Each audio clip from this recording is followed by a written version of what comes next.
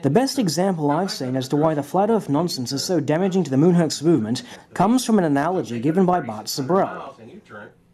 When I first started my investigation into the moon landing fraud around 1989, I saw many times how those opposed to this lie being exposed would put people who saw the truth of this government deception into the same category as those who long ago used to mistakenly believe that the earth was flat, thus attempting to divert attention from their crime of the moon landing fraud being exposed by childishly labeling those who reveal this treasonous action of theirs as just as crazy as those who believe that the earth is flat.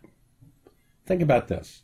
A person arrives at a party and says, "Let me tell you why the moon landings are false." Yet a moment later they add, "Oh yeah, and by the way, the earth is flat too." What would the people think of what the person just said about the moon landings being false, despite the fact that the moon landings were indeed falsified? They would say, "I almost believed them about the moon landings," until they said that the earth was flat. The only objects in space that are not spheres are broken fragments from objects that used to be spheres before explosive collisions.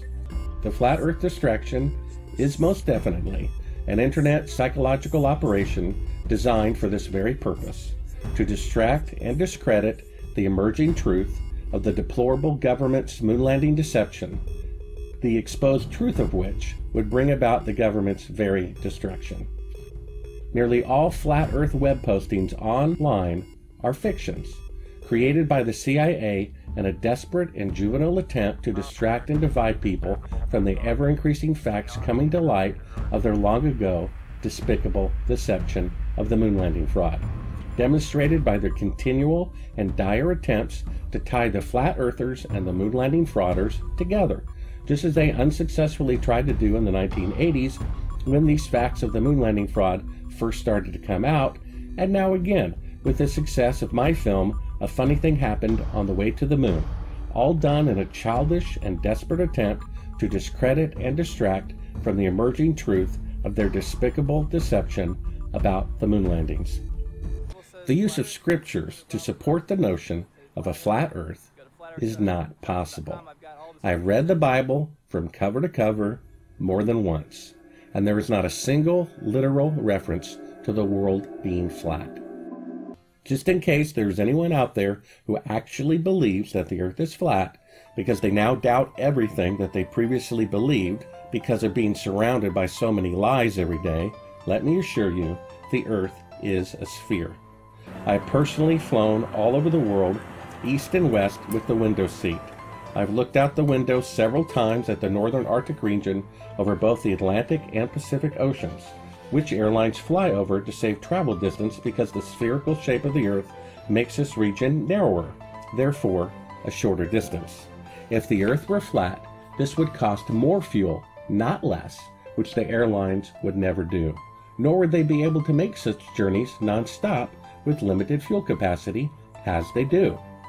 If you have ever personally sailed upon the ocean and approached land, such as a port city or island, when you first look through binoculars at the land in the far distance as you approach it, you initially only see the tops of the trees or the tops of the skyscrapers, and then gradually thereafter, as you come nearer, the lower part of both finally come into view.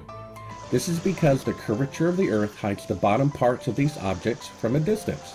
Any alleged pilot or sailor online who says otherwise is just that, an alleged online fictitious personality. If you met with and discussed this with any real sailors or real pilots in person, they would gladly confirm these simple facts. The simple fact is, if the earth were flat, lighthouses would be 1 story tall and at ground level, rather than extremely high structures further elevated by the hillside peaks on which they reside, for the very purpose of permitting ships beyond the curvature of the earth to better see them from a great distance away.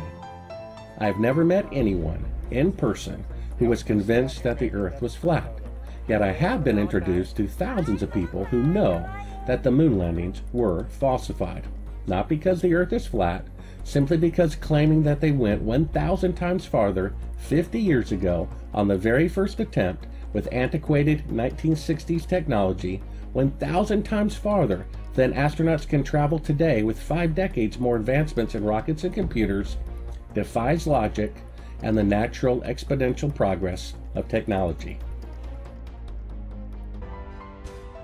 Have people become so cynical that if the government or media says that the sky is blue, that we all call it green instead, just to contradict them? Remember, half of what the media and the government says is true. This is done so that distinguishing the lies becomes more difficult. This technique is from where the word wicked originates.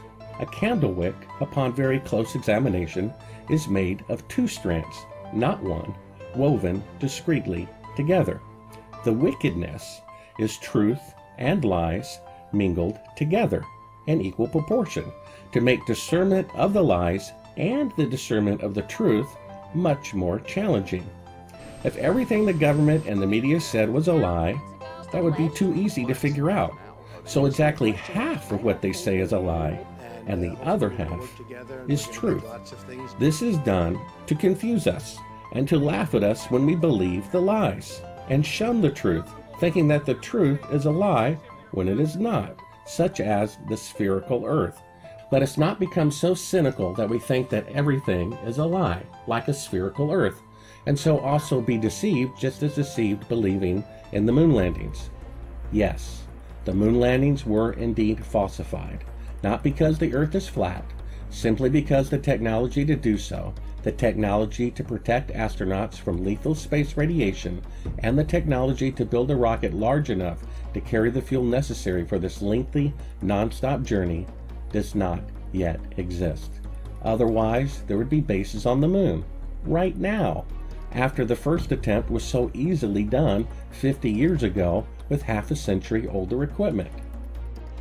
We live in a world with the internet, with millenniums worth of research, understanding, and information literally at everybody's fingertips.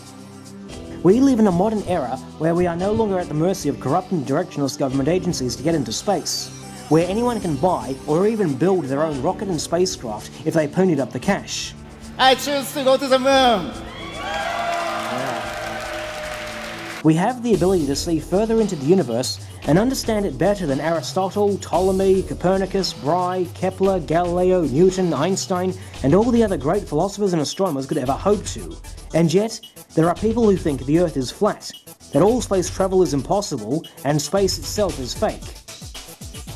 I cannot believe it has come down to this. Such is life.